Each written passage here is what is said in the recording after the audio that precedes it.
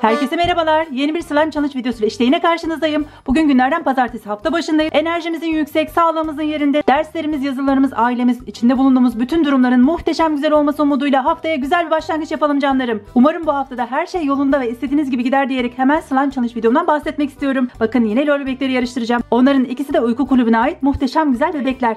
Onları tanıyorsunuz değil mi canlarım? Bir tanesi Baby Doll, diğeri Sleeping Baby. Onların bu videoda yer alma nedeni uyku kulübüne ait oldukları değil canlarım. Hadi bakalım ben söylemeden siz bilin onların ne özelliği var? Hemen söylüyorum. 3. seri LOL Confetti Pop sürpriz yumurtasının içinden çıkan ilk bebeğimiz Sleeping Baby'ydi. Ve diğerini söylüyorum, o da sonuncusuydu. Biliyorsunuz arkadaşlarım birkaç gün önceydi. Hikayeyi pek de hatırlatmak istemiyorum. Çünkü onun mesajını beğenmeyip tekrar paketlemiştim. Ve daha sonra bu saçmıştı. Ve ona çıka çıka bakın kim çıkmıştı. Keşke ben alsaydım. Gelişiyle beni çok utandırmıştı. Ayrıca da acayip mutlu etmiş canlarım. Onu çok beğeniyorum. Sizlerin de fikirlerini merak ediyorum. Uyku kulübünden en beğendiğiniz karakter hangisi? Snuggle Babe, Baby Doll, Sleeping Baby. Hangisini çok seviyorsunuz canlarım? Hadi bakalım yorumları hareketlendirmeye başlayın canlarım. Evet, bu slime challenge videosunda benim için özel 2 bebeği yarıştıracağım. Ama neyle yarıştıracağım arkadaşlarım? Tekrar yakınlaştırıyorum. Baby Doll slime'ını işte bu simli farla yapacak. Sleeping Baby ise slime'ını renklendirmek için sarı bir ruj kullanacak. Onun konseptine de çok uygun olacak. Yalnız ben sim hazırlamışım onun için. Bilmiyorum iyi mi yaptım kötü mü yaptım arkadaşlarım. Aslında yaldız olsa daha mı iyi olurdu, ne dersiniz? Simle yaldızı değiştirmiş olurum. Tamamen bir inci görünümde harika muhteşem güzel bir slime yapmış oluruz canlarım. Ben her yere sim dökmüşüm bu arada arkadaşlarım. Çok özür dilerim. Sakarlığım yine üstünde derken hemen malzemelerimizi sayalım. Bu slime yapımı için bakın bolca malzeme hazırladım arkadaşlarım. Neden mi? Çünkü yorumlarda gördüm. Abla bol malzeme, en az 25 malzeme olsun demişler ama ben 25 sanırım hazırlayamadım. Burada kaç malzeme var bilmiyorum. Ne bulduysam getirdim arkadaşlarım ama bir 20 vardır herhalde değil mi? Saymadım. Sayamayacağım şimdi. Vakit kaybetmeyelim. Sadece arkadaki malzemelerin sayısını merak ediyorum. Sayabilen arkadaşlarımız lütfen yorumlara yazsınlar. Onlara şimdiden kocaman kalbimi gönderiyorum ve teşekkür ediyorum. Şöyle yapalım mı? Wow, harika bir görüntü. Hepsini sırasıyla karıştırma kabıma eklemiş olacağım. Azar azar koyacağım ki bir sürü malzeme var. Bakalım yetecek mi? Kabımdan taşsın istemiyorum. Tek bir slime yapacağım. 2'ye böleceğim. Asıl renklendiricilerimi kullanıp slime yapımını bitireceğim ve challenge'ımı sonuçlandıracağız canlarım. Makyaj malzemeleri kullanarak lol bebeklerimi yapacak olduğum slime challenge başlıyor. Şuradan başlayalım arkadaşlarım. Sırasıyla artık ben sussam mı acaba? Hepsini sırasıyla zaten gösterip ekleyeceğim. Evet, sustum canlarım. Bu videoda bir farklılık yapalım. Hadi sizin işinizi birazcık daha kolaylaştırayım. Tutkalımdan bir miktar ekliyorum. Hemen ilk sırada borax mudur, renü müdür nedir arkadaşlar? Bu sanırım renü. Renüyü sonra eklemiş olalım. Bu kalsın burada ya da şöyle listenin sonuna almış olalım. Şuradan başlayalım. Bukle köpüğü arkadaşlarım. Başlıyoruz. Yeter bu kadar. Hemen gönderdik. Sıradaki bir saç maskesi ekledik. Bakalım bunların içinde slime'ımızın formunu, dokusunu, yapısını bozacak olan bir madde var mı? Bütün bu kullanmış olduğum malzemeler umarım boşa gitmez. Saç kremi de ekledik. Sırada bir vazelin var. İşte bu vazelinden hep korkarım arkadaşlarım. Slime'larımızın mutlaka yapısını birazcık cıvıklaştırıyor. Ama katılaşmış slime'larda da iş görüyor. Evet, böyle bir kolay saç taramak için kullandığımız bir sıvı vardı. Onu da kullanacağım. İsmi sarı kızmış ama mavi su. Kuaförler bunu çok kullanır. Doğrusu bunu evde bulundurmamın nedeni bar bebeklerimin saçını tarıyorum. Sırada bir gül suyu var. Bunu da eklemiş olalım. Evet, devam ediyorum. Ekranı boşaltıyoruz. Duş jeli. Bir duş jeli daha. Biri kırmızı, biri pembe. Ve şimdi sırada güneş kremi var. Devam ediyorum. Evet, şimdi sırada su var. Ve şimdi tıraş köpüğü. Biraz da olsa olmaz. Tıraş köpüksüz olmaz arkadaşlar. Biraz daha getireceğim. Bu bitmiş, bunu atalım. Bu kadar sık slime yaparsam bana malzeme dayanır. Devam ediyorum. Bir el kremi. Oo. Bunu da böyle foşurt diye döküvermiş olduk. Ve sırada bakın ne var? Bir saç spreyi. Bu bir saçımız sabitleyici arkadaşlarım. Yani dolayısıyla saçımızı böyle bir kazık gibi yapıyoruz. Acaba slime'ımıza katılaştırır mı? Devam ediyoruz bir saç köpüğüyle. Tamam. Sırada bir saç kremi var. Muhteşem güzel bir slime olmasını ümit ediyoruz. Kullanmış olduğumuz malzemeler ziyan olmaz. Şimdi şampuan arkadaşlarım. Tepeye karşı bir şampuanmış. Şampuanlar muhteşem güzel yapıyor slime'larımızı pearl anlamında. İnci slime yapmak istiyorsak mutlaka beyaz, hani şeffaf olmayan inci gibi parlayan şampuanlar kullanmalıyız. Sırada bir saç nesi? Saç bakım spreyiymiş arkadaşlar. Kullanalım. Saçımızda işe yaramadı. Belki slime'da işe yarar. Devam ediyorum ve bir bebe yağı arkadaşlar. Bebe yağı da kullanacağız. Ve bir duş jeli daha. Duş jelim de mi bitmiş? Neyse, birkaç damla düştü arkadaşlar, değil mi? Gördünüz. Son olarak nişastamı da ekledim.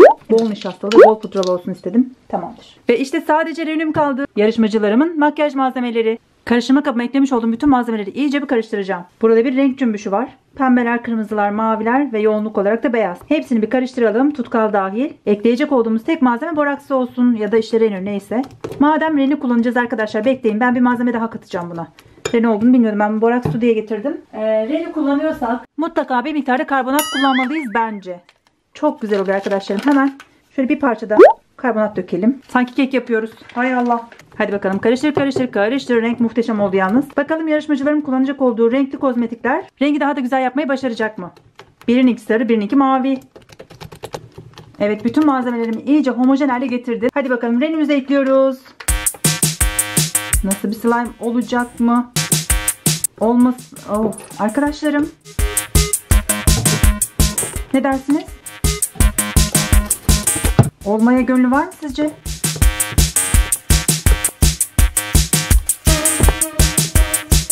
Evet arkadaşlar, ben birazcık cimrilik yapmışım. Şu renyoyu kullanırken birazcık azar azar dökeyim. Borax su gibi zannettim. Birazcık foşur foşur dökmek gerekiyormuş. Hadi bakalım, dök gitsin.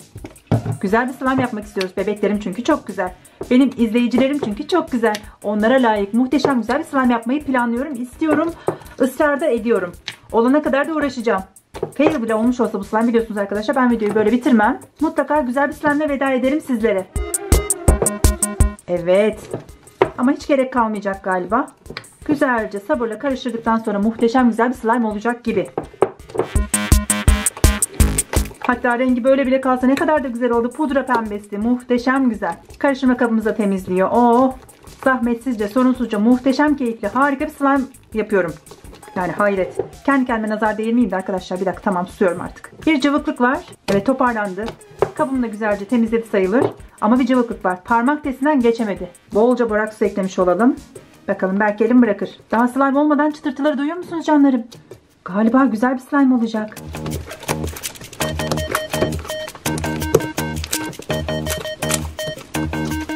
Yani o güzel olmayacak da ben mi güzel olacağım arkadaşlar? Bu kadar malzemeyi dökseydim, yüzüme sürseydim ben de bu kadar güzel olurdum herhalde. Şunun güzelliğine bakar mısınız ya? Muhteşem güzel. Gerçekten bir bebek renginde oldu. Harika bir slime oldu. Çok mutluyum. Haftaya fail bir slime ile başlamak istemezdim arkadaşlarım. Doğruya doğru. Bu kadar çok malzemeyi bir arada kullanınca belki de fail olur slime'im. Vaz mı geçsem dedim ama hayır dedim. Arkadaşlarım istedi. Bol malzemeli slime yap dedi. Ben de yapacaktım yani. Bugün olmasa yarın yapacaktım. Bunun kaçışı yok. O yüzden haftaya böyle bol, bereketli bir slime ile başlayalım dedim. Umarım bütün haftamız böyle geçer diledim. Hepimiz için arkadaşlarım. Birbirimiz için dua edelim canlarım. Mutlaka. Bunu hiç unutmayalım. Videoyu durdurdum. Bebeklerimi yanıma getirdim canlarım. Onları çok beğeniyorum. Sizin de favori bebeklerinizden mi merak ediyorum canlarım. Yorumlara bunu da yazarsanız çok mutlu olurum. Slime'ın kıvamı gerçekten çok güzel oldu. Elime yapışmıyor ama çok bir cıvık değil mi arkadaşlar? Bakın şuna. Biraz daha malzeme ekleyeceğim. O zaman daha da cıvıklaşacak. O yüzden biraz daha şöyle renk eklemek istiyorum. Belki biraz daha katılaştırmayı başarabilirim. Ama sorun yok. Ele yapışmıyor. Gayet güzel. Muhteşem kıvamda. Ve bir şey söyleyeceğim arkadaşlarım. Bebeklerime çok da uygun olmadı mı? Her ikisi de uyku kulübünden, yani minnacık bebekler. Soft. Hani bir rock kulübü ya da başka kulüplere benzemiyor. Spor kulübü falan. Onlar çok kibar. Bence bu serinin en kibar bebekleri bunlar. Ne diyorsunuz canlarım sizler? Bunlar çok kibar ve çok naif bebekler değiller mi? Ha bir de pardon, çok özür dilerim. Vakay Babay değil mi? Vakay Baba'yı da çok seviyorum. Ama unuttum, Vakay Babay hangi kulübe aitti canlarım? Hatırlayanlarınız var mı? Vakay Babay benim favori, en minik bebeklerimden. Benim gözümde o Mör Baby'den bile küçüktür. Wow, bu arada arkadaşlar hiç de küçümsenemeyecek muhteşem güzel bir slime yaptım. Hiç övünmüyorum. Ben böyle söylediğim zaman arkadaşlarım yorumlarınızı okuyorum ya, biliyorsunuz. Çok etkileniyorum açıkçası yorumlarınızdan. Mesela dün bir yorum okudum arkadaşlarım. Bütün gün bunu konuştum. Bu ablanız da bana birazcık kızdı açıkçası. Anneciğim belki onu birisi kasten yazdırmıştır seni üzmek için falan diye. Şimdi demiş ki arkadaşım, artık videolarınız çok sıkıcı. Buyur.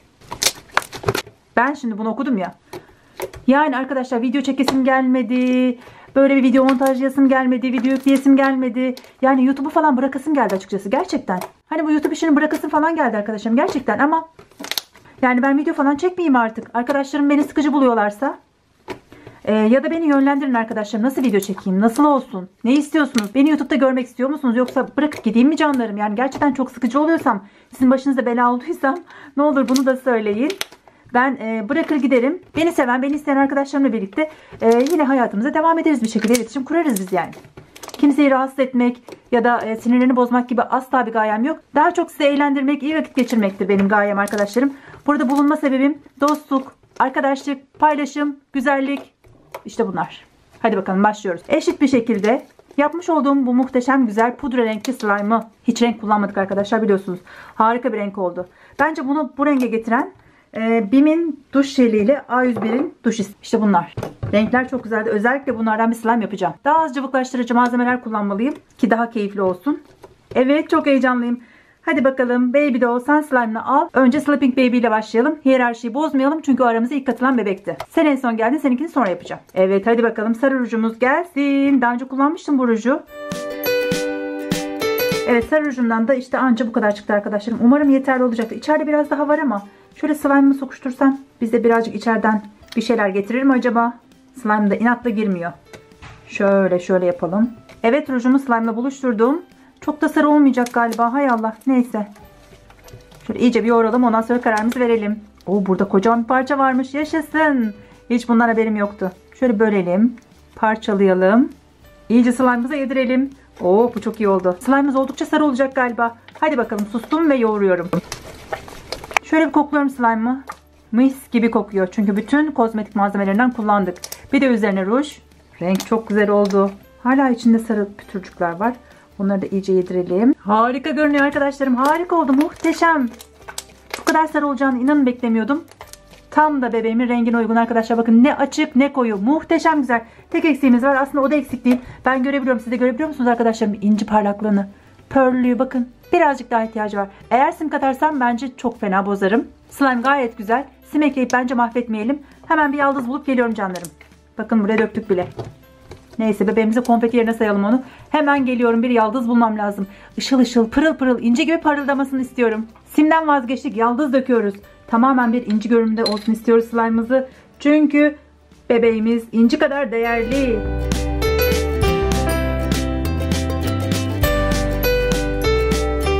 İşte budur arkadaşlar. Muhteşem güzel parlamıyor mu inci gibi. Hadi bakalım işe yarayacak mı? Slime'ımızı inci gibi parlat. Hokus pokus. Slime'ım inciye dönüşe sus. Bir de söyleyebilsem arkadaşlar. Bu da ne demekmiş böyle. Evet bakın parlamalar başladı. Sleeping BB'nin slime'ı muhteşem güzel oldu arkadaşlarım. Hiç elimi yıkama bile gerek kalmadı. Elimi de temizleyecek şimdi o. O kadar marifetli bir slime'dır bakın. Hop sanki krem sürüyorum arkadaşlar. O kadar güzel çünkü içinde yok.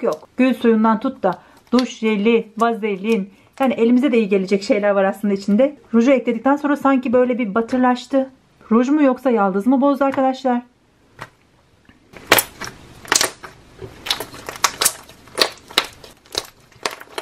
Çok güzel arkadaşlar. Çıkan ses muhteşem.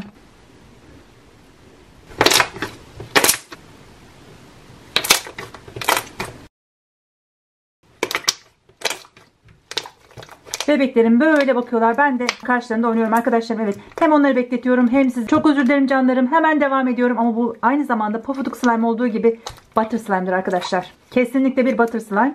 El avucu sığmayan bir slime ama muhteşem güzel bir slime. Sleeping BB'cim sana bir yatak yaptım. Hadi bakalım sen uyu. Ben de o sırada diğer yarışmacımın slime'ını renklendireyim. Evet hemen diğer yarışmacımın slime'ını renklendirelim. Ay yarışmacımız ortalıkta yok. Yoksa uykuya mı daldı? Hayır bigudilerimle ilgileniyordum. Saçlarımın kıvırcık olmasına bayılıyorum. Seni kokoş seni, beni korkuttun, uyudun zannettim. Harika bir renk olan göz farını senin slime'la karıştırmak için şöyle bir kaşık yardımıyla alıyorum ama bir türlü slime'a yapıştıramadım. Hepsini kullanacağız galiba çünkü az gelecek. Ve benim mavi renkte başka bir simim yok. O yüzden tamamen bu fardan ne çıkarsa onu kullanacağız. İşte böyle. Arkadaşlar sanırım far haliyle daha güzeldi. Slime içinde kayboldu ve çok da çirkin görünüyor. Bakın bu nedir? Yani kum gibi görünüyor. Ben hiç beğenmedim. Yani şimdilik öyle. İyice bir yoğuralım ondan sonra karar verelim değil mi arkadaşlarım? Pek bir sabırsızım ben yine. Sanırım ruj kazanacak arkadaşlar. Renk eklemeden tamamen rujun rengiyle muhteşem güzel oldu. Mavi far eklesek mi arkadaşlarım? Bu birazcık simli ve lip balm gibi bir şeydi. Slime bize hiç güzel bir görüntü vermedi. Hadi bakalım mavi farımız varsa hemen mavi far getireceğim. Bu böyle bitemez. Slime'da hiçbir değişiklik olmasaydı. Sadece birazcık kumlar girdi içine sanki. Işıltıyor, pırıltıyor, kirlenmiş gibi bir şey. Böyle istemiyoruz. Böyle bitemez. Benim baby doll'um çok özel bir bebektir. Onun slime'ı da özel olmalı. Hemen geliyorum. Hay Allah benim gitme gelmelerim de bitmedi arkadaşlar. Hemen geliyorum. Bu son olacak. İşte buldum geldim arkadaşlarım. Mavinin de 3 tonu da varmış. Azar azar da olsa. Bebeğimin slime'ını renklendirecek olan far mavi dedim. Maviden başka her renge benzedi arkadaşlar. Bu nedir böyle kirli gibi. O yüzden şu anda bulduğum bütün mavileri slime'a ekleyeceğim. Mavi bir slime yapmaya çalışacağım. Ve ona da birazcık yaldız ekleyeceğim canlarım.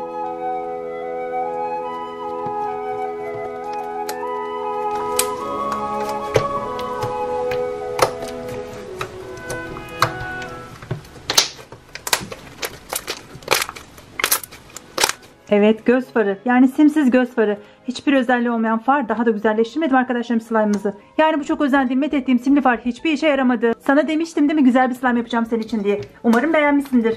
Ama arkadaşlar slleping BB'nin slime'ı efsane olmadı mı? Hadi bakalım birazcık toz yağımızı buna ekleyeceğiz.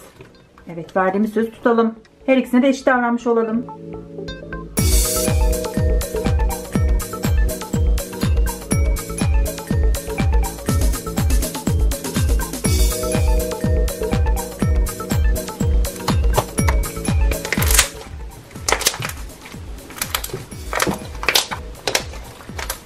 Evet arkadaşlar, benim baby doll bebeğimin üzerinde hiçbir pırıltı yok. Ama ben onun için muhteşem güzel inci gibi parlayan masmavi bir slime yaptım. Umarım baby doll beğenmiştir ve umarım sizler de beğenmişsinizdir canlarım. İyi butonu hatırlatayım mı tekrar? İşte şuradaydı iyi butonumuz.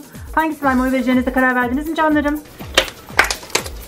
Hadi bakalım şimdi veda zamanı. Kızlar hadi bakalım toparlanın. Benim ponçik ve tatlı şlor bebeklerime yapmış olduğum slime challenge böyle oldu arkadaşlarım. Her ikisinin de üzerinde pijamaları var. Uykuya gidecekler ve saat de oldukça geç oldu. Onları daha fazla bekletmeyelim ve artık veda edelim canlarım. Hepinizi çok seviyorum. Haftanın ilk günden hepinize bol şans, sağlık ve enerji diliyorum canlarım. Her şey istediğiniz gibi olsun. Videomu izlediğiniz için teşekkürler. Videolarımı beğenmeyi ve kanalıma hala abone değilseniz abone olmayı unutmayın. Videolarımı Facebook, Instagram, Twitter gibi kendi sosyal medya hesaplarınızda paylaşın. Bir sonraki videoda görüşene kadar sağlık, mutluluk, eğlenceyle kalın. Oyun oynayın ve çocuk kalın. Hoşçakalın. Biraz şöyle oynasaydık değil mi canlarım? Videonun süresini uzatmamak için pek oynayamadım. İçimde kaldı doğrusu. Şöyle yapalım. Böyle yapalım.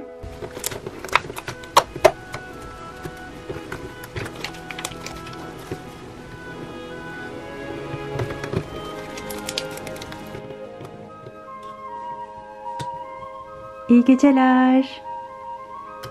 Bir kere daha dokunayım. Hadi bir kere daha. Pijama partisi yapalım mı? Hadi bakalım kalkın ya, ne uykusu. Daha saat erken, boş ver boş ver. Bir 5 dakika daha geç yatsanız bir şey olmaz.